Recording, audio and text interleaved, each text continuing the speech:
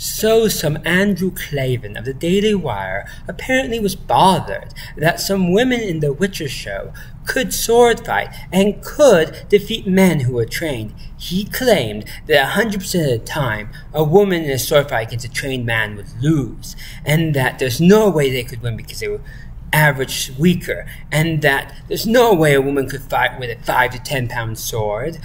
Well, ignoring that less bothersome inaccuracy of that last part, and focusing on the greater inaccuracy of that there's no way a woman could win in a sword fight, I have lost many time to women in sword fights. I have trained in historical martial arts, to be exact HEMA, for 3 years. I have no little experience at fighting with swords, yet in my sword group, there are 4 women that all could easily beat me. 2 of them I trade back and forth evenly with, and 2 of them have no problem defeating me, as you can clearly see in these clips. But not just now with modern martial artists. We can look back into the past. We can look at one Skilgita, the wife of Robert Geskar, who she went with her husband to many battles against the Byzantine Empire.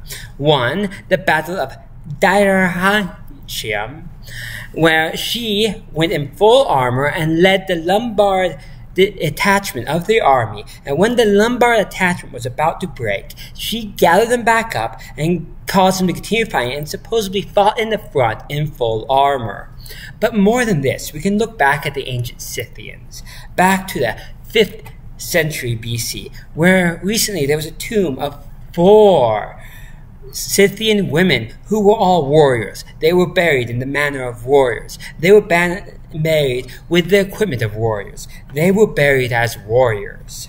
Or we can look to the 17th century, to a Giulia di Abengini, who was said to be a proficient duelist, trained by her father, and she was said to have gone to many duels and defeated many men. She was even said to have dressed up as a man, gone into a duel, and after defeating the man, had proven that she had actually been a woman by ripping open her top.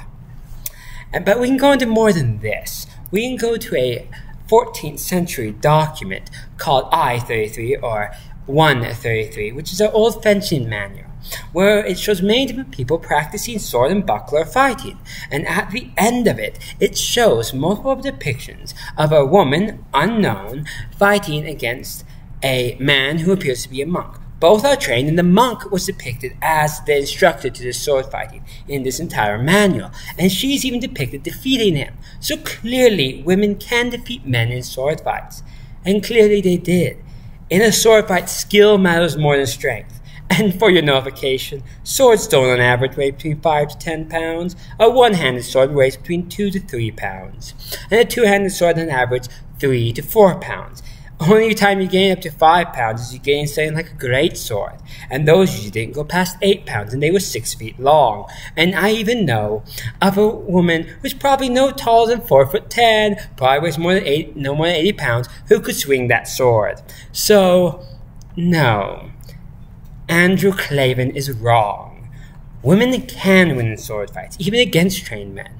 It matters the skill, not the physical build. And there are some women who are pretty large and physically strong. I remember one at my high school who towered over all the people in the school except one person.